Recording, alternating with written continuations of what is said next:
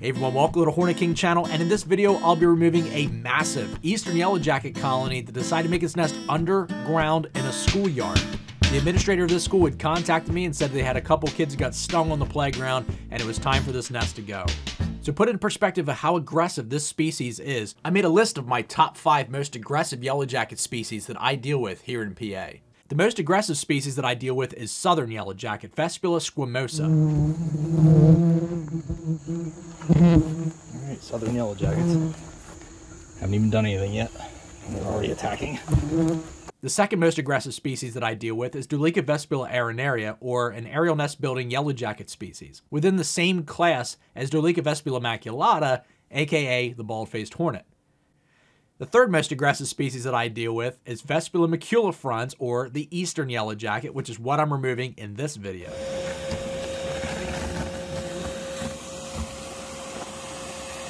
The fourth aggressive species I deal with is Vespula vidua. Fifth most aggressive yellowjacket species I deal with is Vespula maculata, or the bald-faced hornet. The sixth most aggressive species I deal with is Vespula flavipulosa. Okay, that's a big nest. You have no idea how many times it took me to say sixth most aggressive. Sixth most aggressive. I kept saying sixth most aggressive. That's embarrassing. The seventh and least aggressive yellowjacket species that I deal with is Vespula germanica, the German yellowjacket. So I wanted to put this into perspective for you folks so you could see my ranking as to how I find them to be aggressive. But it's not even really aggression as much as it is defensiveness. So when I say that a colony is aggressive, what I actually mean is that they are very defensive of their colony. It's not so much that they're aggressive, like they're sussing you out to find you, to attack you, and swarm you whenever they can. That would be aggression.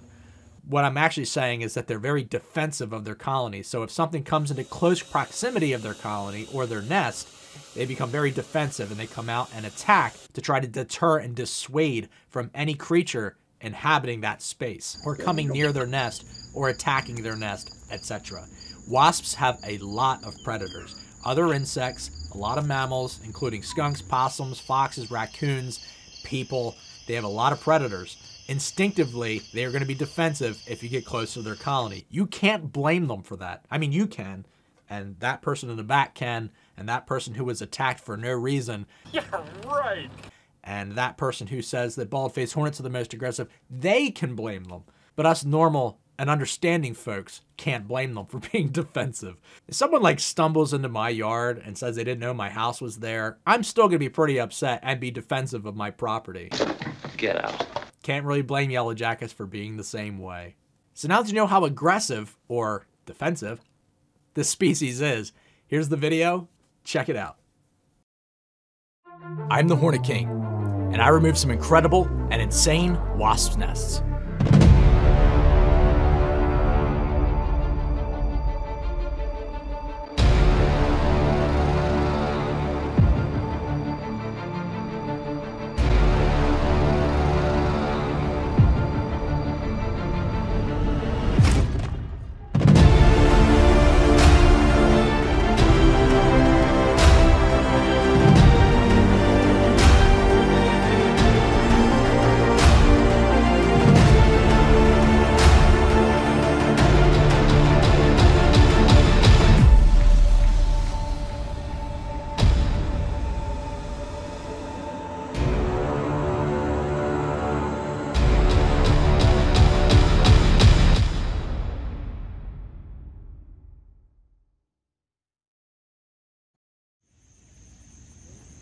So this species is the eastern yellowjacket, Vespula maculifrons, which is typically a subterranean yellowjacket species, meaning that they primarily will build their nests underground.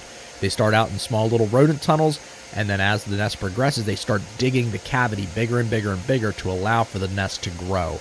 This colony was massive. This nest probably had about 4,000 to 5,000 yellowjackets in it at peak season, and given the fact that this is like late August, this isn't even peak season for them, that is a pretty substantial colony. So what I do with most of my nest removals is I set the vacuum nozzle perpendicular to the entranceway of where the yellowjackets are entering from. And the reason behind that is because wasps have hooked feet. And those hooked feet act like Velcro onto any surface that they're standing on, whether it's the paper nest, whether it's the dirt on the ground, whether it's a piece of wood. They latch on really, really well with all 6 of their feet. No vacuum can just suck them right off of that without really kind of getting right up close and pulling them off of it. So to kind of counteract that, I sit my vacuum nozzle perpendicular to the entranceway, and the ones coming back from foraging are mid-flight and they get sucked right into the vacuum. So the ones that are coming out of the hole, I start pounding on the ground to create a vibration, and that stirs them up to take off, to fly, regardless of the vacuum nozzle being there. And when they're mid-flight, they get sucked right into the vacuum. And this is a perfect example. When I pull the vacuum nozzle away, they start to take off the fly to attack. If the vacuum nozzle is sitting straight down into the hole, they're not going to fly out. They're not going to come out. They're going to stay inside that cavity. So putting it perpendicular to the entranceway and then pounding on the ground, they come out, they try to fly, and they get sucked up right into the vacuum nozzle, which works like a charm every time. So what I don't really show too much here is that I would take breaks. I would pound on the ground, get them to come out, and then I would stand back. And the reason why I'm standing back is so that way the ones that are out foraging that are coming back, they're instantly swarming if I'm standing there. So if I move away from the location, they're going to try to go right down to the entranceway, right where the nozzle is, and they get vacuumed up there. So there's several periods where I'll just let the vacuum sit there for about 10-15 minutes and vacuum up a lot of foragers. Again, this colony was very productive, and there were a lot of foragers out foraging at the time that I'm doing this removal. So I don't want to just pull out the nest really fast or spray it or whatever and then just leave, because all these foragers are going to come back and they're going to be all over this area. This is a child's playground at a school, at an elementary school, and is not conducive to leaving a bunch of yellow jackets flying around this place and have someone else get stung again.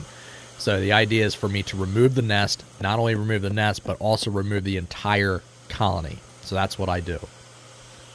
So as you can see, these aren't recycled images. I mean, I'm constantly pounding on the ground, and more and more and more yellow jackets keep coming out. A lot of female workers, a lot of sterile workers, but also some males coming out too. The males are just trying to escape. They're not trying to attack. They can't attack. They have no stinger. But the sterile female workers do have a stinger, so when they're coming out to attack. They're not coming out to leave. They're not coming out to try to find a new place to live, nothing like that. So just kind of sitting the nozzle in what it's a good location for it to catch up a lot of the foragers as they come back. You see the second I step away, look at this wave of yellow jackets coming into this hole. Now they will kind of poke around in some of the grass along that piece of wood, but they will eventually start making their way over to where the actual entranceway is and get vacuumed right up. Again, the numbers in this were insane.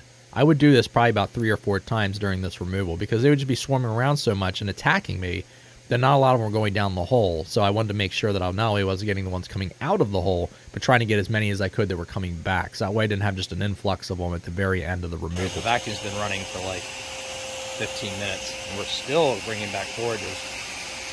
So I'm imagining this nest is a pretty good size, but you know what they say about assumptions. Makes an ass out of you, but not me. As you can see, the numbers have died down quite a bit. I mean, it's obviously there's still quite a few floating around.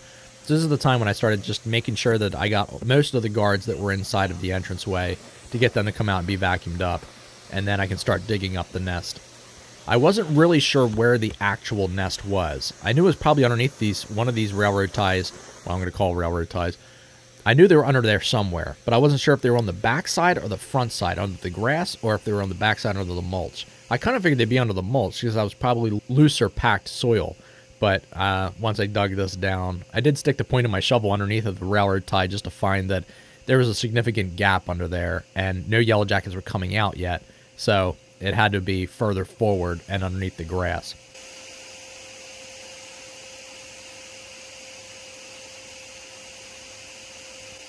So I just filled everything back in and just kind of packed it back down and then started digging from the front side. Yeah, like I was never there. So just to do the first experiment here, just to see if this is where the nest was, push, and it went right down. As a matter of fact, it dropped so fast, I know it was kind of into the nest a little bit. So you can kind of see there's a little bit of paper kind of sitting around inside that hole. But a lot of yellow jackets start coming out right away, so I knew, bingo, that's right where the nest was. So opening it up wider and wider just to make sure that I get a big enough hole so that way I can pull the nest out in one piece. The only problem about that is when you're digging out like that, a lot of crap is falling down inside the hole as well. So it would be ideal to be able to just shove the vacuum nozzle in there and just break everything up and suck it out, which I do that sometimes on smaller nests, like earlier in the spring when people have ground subterranean yellow jacket species. I will just stick the nozzle into the top of where the nest is and just kind of pull it all out.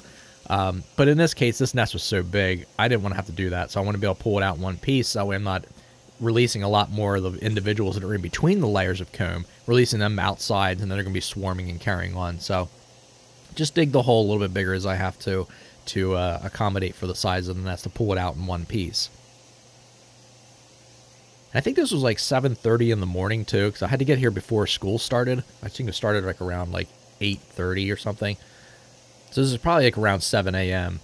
And you can see the sun coming up, and I thought maybe, okay, they're not going to be as many out foraging since it's so early in the morning. But it was nice and warm. They were out super early. I mean, they were probably at the butt crack of dawn flying out and foraging. So that really didn't work in my favor. Besides this, I think they had 9 removals this particular day. So I was trying to get it done as early as possible without coming out at 4 a.m., which sometimes I do that for the school. I'll come out at like 4 a.m. to handle some of their ground nests and things. And when I do that, it's so easy because I just walk over to where the hole is and just bag the nest. I dig it up real quick and bag the nest, and there's not as many foragers to contend with because everybody's inside the nest. So even as I'm removing the nest, even though it's still down the ground, there's an open cavity there, most of the workers will still only go back to the entranceway. Even though the top of the part of the nest is exposed, they'll still just come out the entranceway. Now, ones that are coming out to attack me from where the nest actually is, from that hole, they will fly back down into that hole. That's definitely a realistic situation. But for the most part, the ones coming back from foraging, despite the fact there's a gaping hole right there, they will still go down the original entranceway. So most of the time when I'm digging up like this, I will leave the nozzle kind of still sitting perpendicular to the entranceway to continue to catch the foragers. So I'm just trying to catch just the last couple few that are crawling around on the surface of the nest before I start pulling it out. Again, I'm not trying to release a ton more yellow jackets to have to deal with at the very end. But in all reality, you're going to have to deal with them anyway, so it's just kind of mitigating the problem and not necessarily like avoiding it altogether. So I was able to get this out pretty much in one piece. There's just a couple little like peripheral pieces that broke off, but for the most part, this is the entirety of the comb. Now, eastern yellow jacket, as I mentioned at the beginning of the video, they're probably like the 3rd most aggressive species that I deal with. And how I even determine that is that they're latchers. So any kind of species that comes out of the nest and immediately latches onto my clothes, latches onto my veil, that is a good indication as to how aggressive they are. And eastern yellow jackets, they are definitely latchers. They're not as latching as southern yellow jackets, where the entire colony will come out and just pretty much cake you entirely. That's not to say there's not lesser aggressive or more aggressive within a specific species too. So southern yellow jackets are primarily almost always super aggressive. But eastern yellow jackets, I have dealt with some that were less aggressive than some other eastern yellow jacket colonies. So this particular one was very aggressive. They were latching all over my gloves, and as I showed you in the beginning of the video, one of the ones I pulled out of someone's basement ceiling, those ones were so aggressive. My entire glove was covered in yellow jackets. So there's definitely even exceptions to that rule too, about whether or not something is more aggressive or less aggressive than another species. So bald-faced hornets are typically not that aggressive in comparison because they mainly just dive bomb to go right back to the nest. But there are some colonies that do have some latchers. So it's not to say that they never latch or that they always latch. Sometimes some nests don't react a certain way, aren't super sensitive, as I say. Sensitivity is probably a better term for it than being super defensive. Some colonies are really sensitive that if you walk around the nest, they're instantly going to come out and attack you. Some of them, you can walk around them all season long, they never bother you. So it really just depends.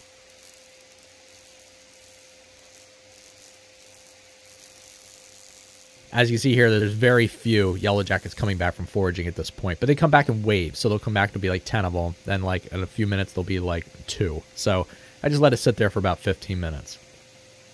And as usual, I bring the nest home and feed them to my chickens, my emus, and my Rhea.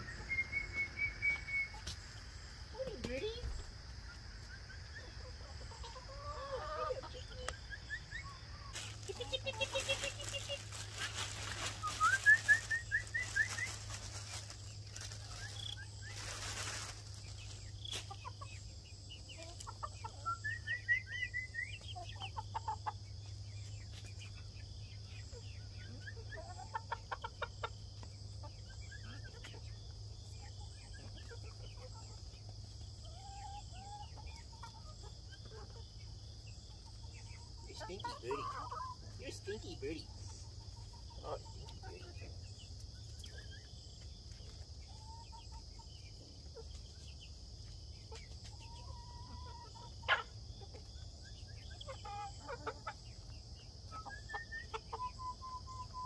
Oh, Rhea-the-Rhea.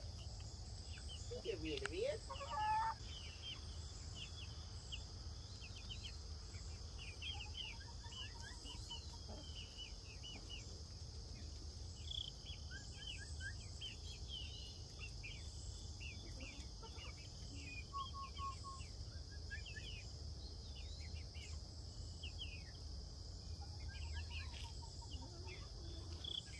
You stink too. You stink, birdie.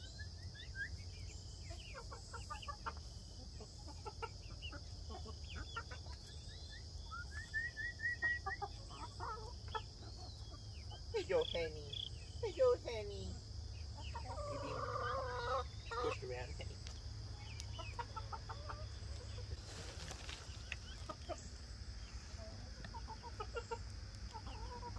Oh, Rhea-the-Rhea. Hey. You unmerciful this morning? Well, do you? Right now?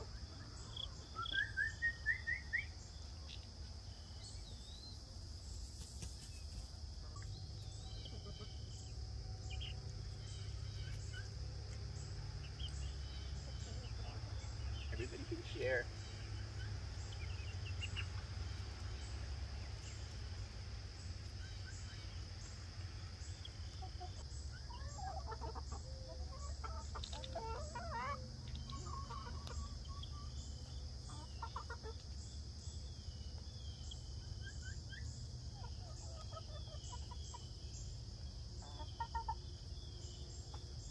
Ronette. Alright, birdies. Enjoy your nests. I'm going to drive 2.5 hours to my next job. Alright everyone, thank you so much for tuning in to check out this video. If you guys enjoyed this content, drop in the comments, let me know what you think. If you have any suggestions for future videos or someplace to see me cover in an upcoming video, also drop in the comments, let me know. If there's something specific you'd like to know about yellow jackets or hornets, drop in the comments and let me know, because I love to be able to touch on those things so you guys can understand them a little bit better. Thank you guys so much for tuning in to check out this video, supporting my channel, and I'll catch you on the next video.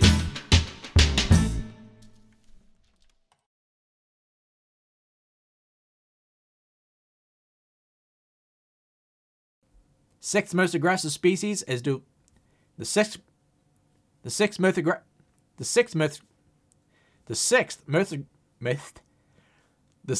most aggressive species I deal with is Vespula. The sixth most aggressive species that I deal with is Vespula flavipullosa. The sixth most aggressive species that I deal with is Vespula flavipullosa.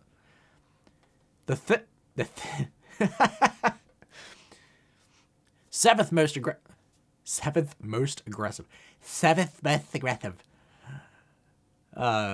What is the seventh most aggressive?